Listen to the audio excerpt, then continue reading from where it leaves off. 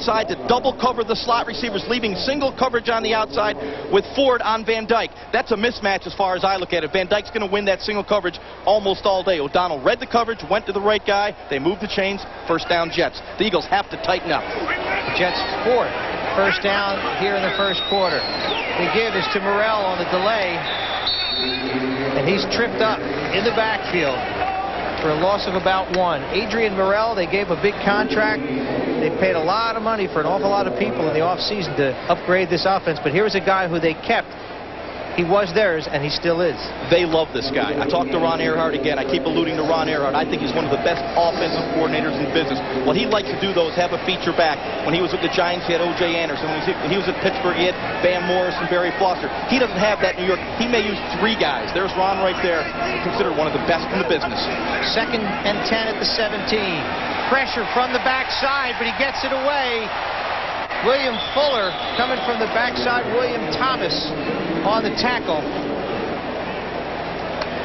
Webster Slaughter with the grab for New York. 3rd down and 2 at the 9 now, Jaws. Once again, O'Donnell getting a lot of time in the pocket. Boom, there's the breakdown. Here comes Fuller. Force him out of the pocket. But Webster Slaughter is one of those veteran guys that's been around, as you see, from the end zone angle. Here comes Fuller, flush in the pocket. There's Slaughter with his arm up. Hey, I'm here. Give me the ball. He finds him. 3rd and 2. Morrell up the middle down to about the 6-yard line, met there and stopped by William Thomas, but it looks like enough for a first down.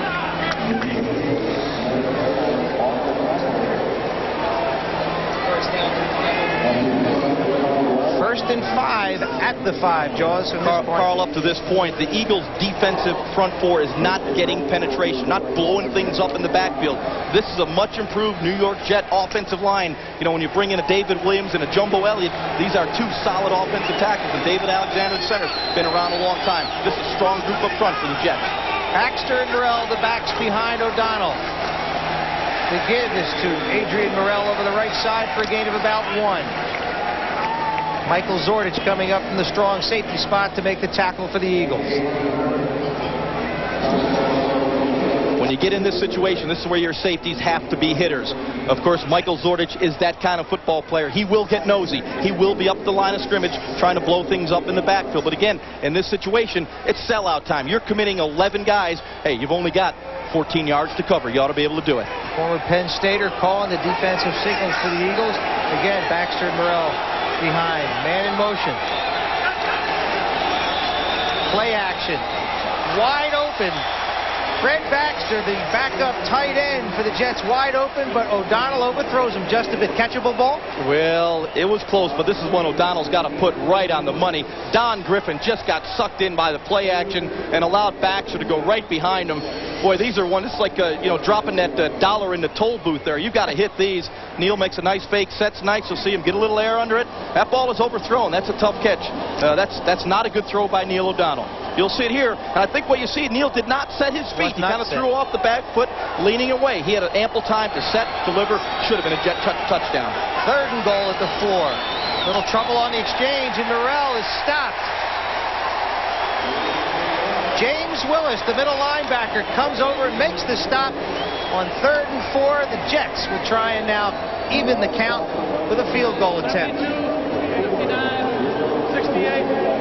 Willis once again making the play. These are the kinds of plays that Ray Rhodes wants to see made by his middle linebacker. When you get down in this situation, hey, your middle linebacker is a guy that's running free. You're putting 5, 6, and 7 guys in a down position saying, hey, linebacker, scrape and make plays. Hey, Ray Rhodes would like the play that Willis made right there. Nick Lowry, number 3 all-time in scoring in the NFL. Make this easily. And he does. We are tied. Rich Kotites, New York Jets. Ray Rhodes Eagles tied 3 apiece here at the vet. 2nd and 8 at the 26 for the Jets. Good penetration there by William Fuller as he makes the tackle on Adrian Morrell. William Fuller, a 3-time Pro Bowler, and a guy who is teaching Greg Jefferson how to play that left defensive end for the Eagles in the future. Well, William Fuller is an outstanding pro, and he's matched on that particular play against Jumbo Elliott and does an outstanding job right there. Excuse me, that's David Williams on their right tackle spot, and he does an outstanding job of staying with them, playing it off, and making the tackle. 3rd and 9, out of the shotgun from the 27-yard line. Van Dyke in motion. Flags are already in the air.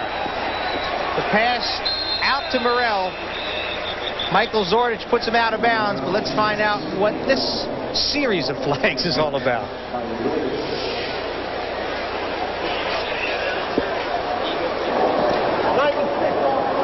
Offside. Number 96 lined up in the neutral zone. Defense. 5-yard penalty. You can see Ray Rhodes not very happy at all with Mark Gunn, number 96, as you just heard, lined up in the neutral zone. 3rd penalty for the Eagles, minus 35 yards. And Ray Rhodes has stressed all week in practice he does not want to see mistakes. Discipline, discipline, discipline. These are breakdowns in discipline. That's why right now the Jets are dominating play in this first quarter. And they've got another chance here now, 3rd and 4. Quick pitch from the shotgun to Morrell. Good penetration there. Brian Dawkins, number 24, read it, came up, and stuffed that play. Kinsler as well coming over to help make that tackle. As we look on the replay with O'Donnell in the shotgun, it's almost a passing play. They like to get the ball in the perimeter with the wide receiver coming down. Boy, that's a great play by Dawkins. Coming in the backfield, blowing up the play by taking on the blocker. That's the kind of play you like to see out of a young safety, or Carl, any safety. Yeah, anybody on your defense. Make that penetration and just stuff it. That's the end of the first quarter. The Eagles and the Jets are all tied at 3. 3-3. The Jets are going to try and do something about that. We're going to go down to Don Tollison before he does, though. Tolly? Hey, Carl, I was watching that play with Bobby Taylor, the great quarterback of the Eagles, who was a rookie a year ago. He's being held out as a Troy Vincent. They don't want to have any nagging injury problems. And they were just delighted to see Brian Dawkins come up big. The Eagles want Ronnie Lott-type plays from Brian Dawkins. Back upstairs. Well, they certainly got one. A 22-yarder for Nick Lowry earlier. And he will attempt to put the Jets in the lead for the first time. Out of the hold of Frank Reich. And it is good. A 39-yarder this time, again, to go along with that 22-yarder. The Jets have taken the lead. It's now 6-3, New York over the Eagles. 6-3, the Eagles trailing the Jets. Nick Lowry, a 39-yarder field goal to put them in front. And Jaws, how ugly are these first quarter statistics? Well, you really can't play any worse than the Eagles have played in this first quarter. As you can see in the time of possession, the Jets have had the ball for 12 and a half minutes, dominated rushing, passing, and total yardage. Not a good first quarter for the Eagles. From 2 yards deep in his end zone, Kevin Bowie brings it out to about the 17 or 18, where Rick Hamilton makes the special team stop for the Jets. I'm Carl Churkin along with Ron Jaworski and Don Tollison. Glad you could join us tonight on our flagship station, WTXF Fox Philadelphia, and on WOLF TV in Scranton Wilkes-Barre and WPMT in York on the Eagles Football Network. You know, Carl, Ray Rhodes did not intend to play Ricky Waters into the second quarter. I think he is so upset with this offensive performance at this point. Ricky Waters is still in the game. He needs to get something going offensively, get some confidence in that running game. And as you can see, Rodney Peete now the quarterback for the Eagles, their first possession of the second quarter. They give on the inside, flags on the play once again. Not much going inside there. You can see the frustration on Ricky Waters' expression as well. Ricky Waters is a fierce competitor. He wants the football. I'm sure he's over at the sideline telling John Gruden, get me the ball. We're not moving it. Let's make something happen here. I can make something happen. He exudes a lot of confidence in that offense, but right now, that offensive line is not moving anyone. Ricky has nowhere to go. Look at that face, the expression. You know, you don't have to say a word. You can just read the facial expression. Last year, the Eagles were the number 4 rushing team in the NFL. Number 73 of the offense. Penalized half the distance to the goal. Repeat first down. Lester Holmes coming back from knee surgery. The guilty party, number 73. And he was in Ray Rhodes' doghouse after his performance last week against the Ravens. Ray was not happy, kind of pointed the finger at him in the couple days post-game. And right there, that is not going to make Ray happy. A holding call. 6'3", 305, and a whole lot of rust after being out most of last year. First and 19. Pete gets it out to Ricky Waters. Out to about the 17-yard line. Mo Lewis on the coverage. This is a very positive play. This is what Rodney Peete brings to the table. As we look at Ricky Waters coming out of the backfield, Rodney sets in the pocket, reads he's got him singled up on Mo Lewis. Ricky does a nice job of pushing up the field, squaring his shoulders, breaking to the outside. Hey, that's what you got to do when you're struggling offensively. Take the high percentage throw. You see Rodney stays in that pocket, delivers not a perfect throw, but in a position where Ricky could catch it. But when you get Ricky Waters singled up on a linebacker, the chances are he's going to win. Good pass blocking there by number 74, Steve Wallace, driving his man around Rodney Peete. Peete again stays in the pocket, throws out on the near sideline. The catch by Irving Fryer just flicks it back into his hands, and the Eagles have a first down. Carl, what really made this play, Ricky Waters, we just spoke about him as a receiver. You see him set in the pocket right there. Boom, here comes the blitz. He picks it up. That's what makes this play happen. Now you have the single coverage on the outside with Irving Fryer working one-on-one with a lot of room. Irving Fryer can make this catch. This guy is an unbelievable athlete. Been around this game a long time. Again, a competitor. You get him singled up, he's going to win. He was not happy with his performance against Baltimore. Fred McCrary now in his fullback for the Eagles. And, of course, Irving Fryer, a 20-yard first down. 20-yard pickup by Fryer and a first down again. Flags on the play. Ricky not happy. There's too much penetration in the backfield.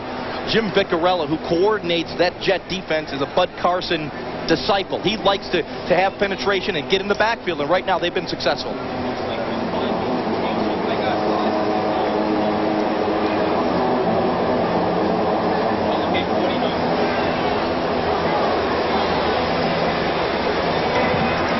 Illegal shift. 2 men moving by the offense. Penalties decline. Second down. 13:30 remaining in the second quarter. Let's go down to Don Tollefson. Hey, Carl and Jaws, I was with Ricky Waters up at Lehigh University the other day. Man loves steamed clams. We had about an hour and a half conversation over it. He said the key for him tonight, he wants this offensive line, the first unit, to get a lot of play, a lot of continuity developed for the rushing game. So you'll like to see those starters in there pretty much for a long time here. Carl? Thanks, Tolly. That's the problem. If he would give those linemen steak, they wouldn't jump off sides. Long pass for Fryer, a little underthrown, but he comes back, makes the catch, and an Eagle first down at the 23-yard line. Otis Smith in pretty good shape there, Jaws, but Fryer makes the adjustment, comes back, and makes the catch. You see the former Eagle, number 45, Otis Smith, cannot stay with Irving Fryer. You'll see this is a design go pattern. Again, the Jets coming with the blitz. Rodney hangs in the pocket, knows he's got the single coverage outside, a hair underthrown, but this is what Irving Fryer brings to your football team. Athleticism. He goes up and takes the football away. He's also a fierce competitor. As you can see, Irving Fryer getting better with age. And tonight, as we see Charlie Garner coming in for the first time, gets his hands on the ball right away. A gain of about 1 over the right side. 2 catches, Irving Fryer in this drive. A 20-yarder and that 38-yarder just moments ago. A total of 58 yards on 2 receptions. Rodney Peete to Irving Fryer have the Eagles in New York Jets territory. Carl, this morning we had a chance to talk to Ray Rhodes, and we know coming into this game, he wanted the offensive line to pick up its run-blocking tempo. Up until this point, with 11:57 left in the second quarter, they have not done that. 2nd and 9, Eagles at the 23. Mark Say in motion to the top of your screen. Blitz, picked up. He hits Fryer again. Rodney Peete hangs in there on the blitz. finds Irving Fryer on the quick post, and the Eagles are inside the 5. Can't do it any better than this. This is outstanding recognition by the entire Eagles offense. Not only Rodney Peete, the quarterback, but Irving Fryer right here. He knows the blitz is coming. He breaks quick to the inside in that vacated area by the linebackers and the safeties. This is what a veteran player like Irving Fryer brings to your football team. Of course, Rodney Peete, is he dropping in the pocket? The man right up the middle. He reads it, unloads the football, knows, hey, his guy, man on man, if it's Irving Fryer, he's going to get the catch, and he does. Second-year cornerback Aaron Glenn just hanging on for dear life at the end. First and goal at the 2. Ricky Waters over the right side has it down to about the 1.